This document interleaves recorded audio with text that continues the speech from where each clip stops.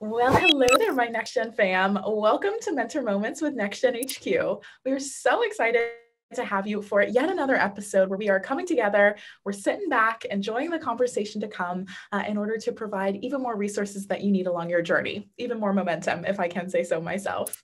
We are so excited to have Dominic Scarpelli on with us today. Dominic is a financial advisor at Northwestern Mutual who is devoted to a beautiful mission of developing enduring relationships with people and businesses while providing them with comprehensive financial strategies.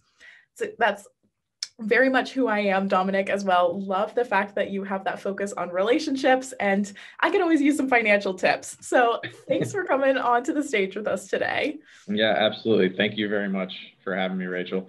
Looking forward to the conversation. Oh, amazing. So Dominic was welcomed into the Next Gen fam because of the lovely Dylan Gambardella, who you all know very well. So Dominic is fully prepared to help you along your journey and get you some knowledge that maybe you didn't even realize you needed. So Dominic, are you ready to do some rapid fire questions with us? It's a little bit of a Next Gen HQ tradition here. Yeah, looking forward to it. Amazing. What is one book you'd recommend to others? I'm reading about 4 of them right now. So the one that actually, give me 2 seconds. I'll see which one I have right here. 2 seconds. This is actually one of the favorite ones I have right now. Ninja Selling. It's a really good book. It actually goes into more so of the thought process behind selling and what makes an individual tick and their personalities versus like selling products. And it's more of a personalization to selling and making sure that you understand who they are as an individual and why would they even want to be speaking with you in the first place. So it's a good book. I'm reading a couple other ones as well. So that's a really, really good one though. Amazing. I'm definitely going to look that up. Could always use some knowledge when it comes to that topic. Amazing. What is your Sunday nirvana? Ooh, and also, seriously, I'm a big football watcher. I watch the NFL religiously. So I'm a Bears fan, Chicago Bears fan, even though I'm down here in Georgia. My whole family's from the Chicago area. So I would say Sunday nirvana is having my entire things prepped, having everything I need to have fully ready and to go for Sunday and not having to worry about it. And then just sitting back and relaxing and watching Red Zone or any game on television right now. I love that. And then on that note, getting ready for the busy work week ahead, what is one technique that you use when you want to dive into really focused work? So, well, my assistant and I both kind of coordinate this together. I actually have, and I've written about this, but I've got a week's a letter basically that I write to myself, and I break it down by quarter, well, by year, by quarter, by month, but then by week. And every single week I have a strategic plan around what I'm going to do for the week. And I have like little check boxes about what I'm going to accomplish, which makes me more driven every single day to make sure every single one of those are moving along the way. And it gives me a sense of accomplishment. So I find that a lot of people burn out when, if you don't have something like that, and it makes you feel a little bit more accomplished. So I love that. That is such a beautiful tip. Getting into writing ourselves letters and creating that just kind of focus and that strategy mindset for just even us in our personal and professional lives, it seems. Amazing. Yep. Well, Dominic, now that we know you a little bit better, a little bit more on a personal level, including that you're from Chicago, which is great to hear. I've never been, but always wanted to go. We are going to dive more into the story now and kind of the whole entire reason that you are on this path that you're currently are. But we love to kind of hit the rewind button and go way back in time, which for you was, I would definitely love to chat a little bit about your educational experience, because I did see that you have very much a liberal arts degree and kind of that liberal arts background from school, which I know some people might kind of not see the link between that and your work within kind of the financial world today. And even to me, it kind of seems like very, very different sides of the coin. So I'd love to know, like, what were your experiences that you have taken from liberal arts into the current work that you're doing?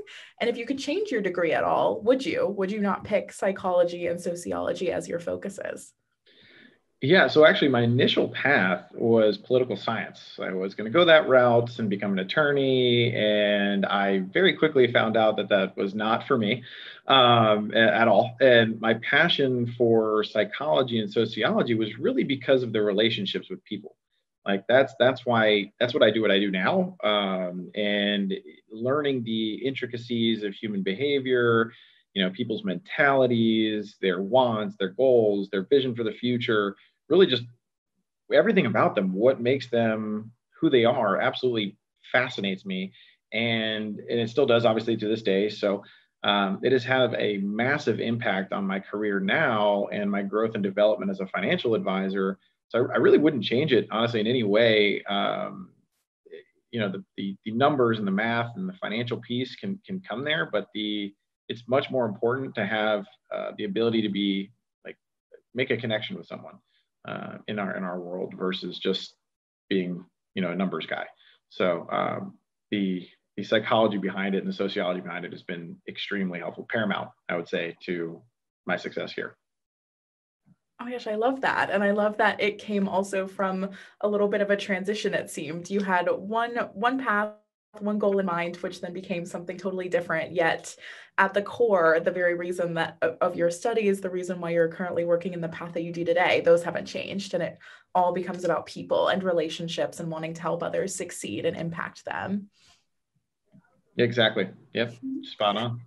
I love that. So kind of jumping a little bit more into the career side and your trajectory there, it definitely seems like you were able to very quickly step up the ladder from what I was able to do when I did a little bit of digging into your LinkedIn just to get to know you. Little light stalking. Got it. I Okay. just some very light stalking. I'm from that generation. We've perfected Yeah. that very Yeah. well.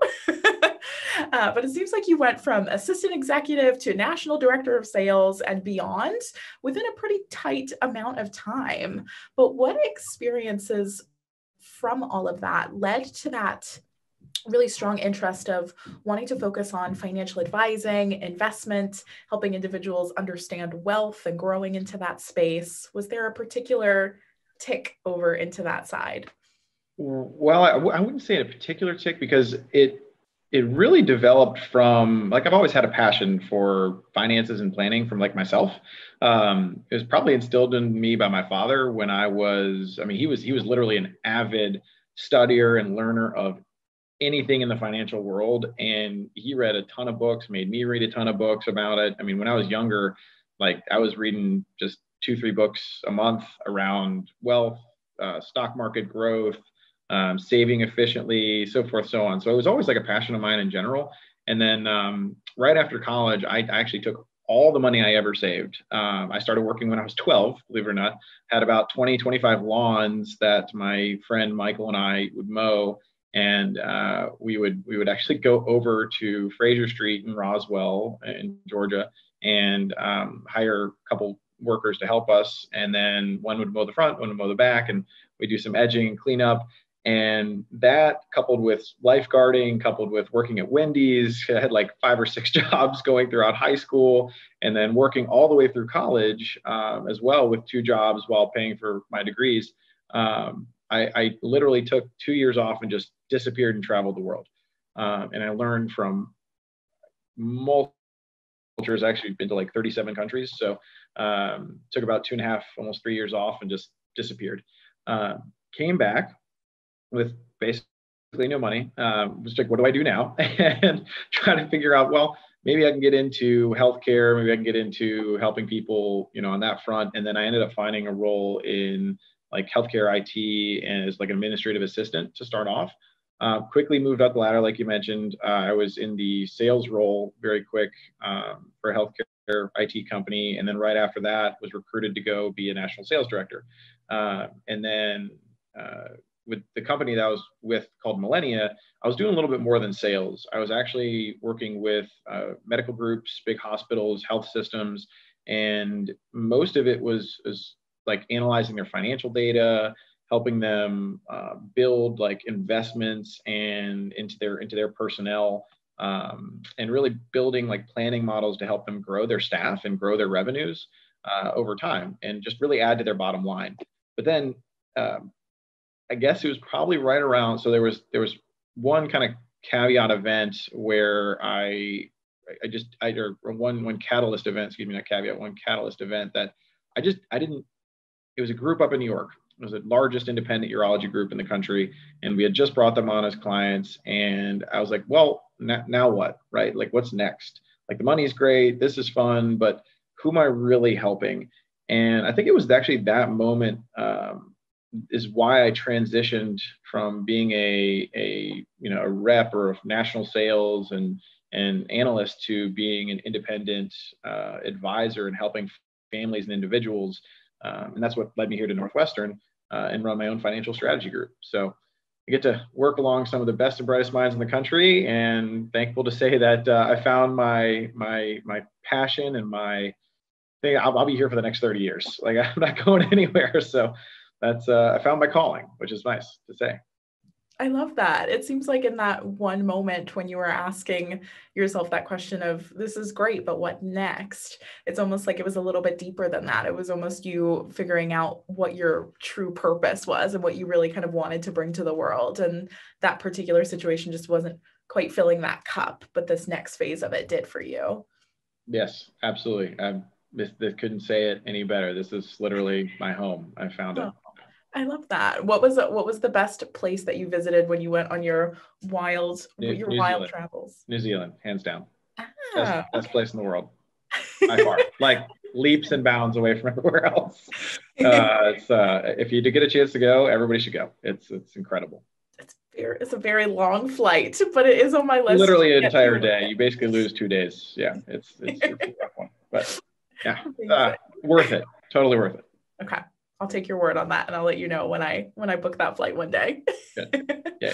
Amazing. So then jumping into kind of what you're doing now, exactly what you just kind of brought up before, of feeling just like you were in the perfect place and will be so for the rest of your life.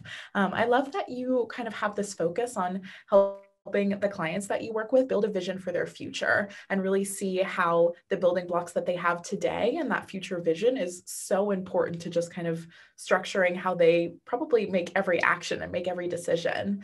But how do you go about building your own future vision for where you kind of see yourself going? Is it the same process? Do you have even bigger goals for yourself?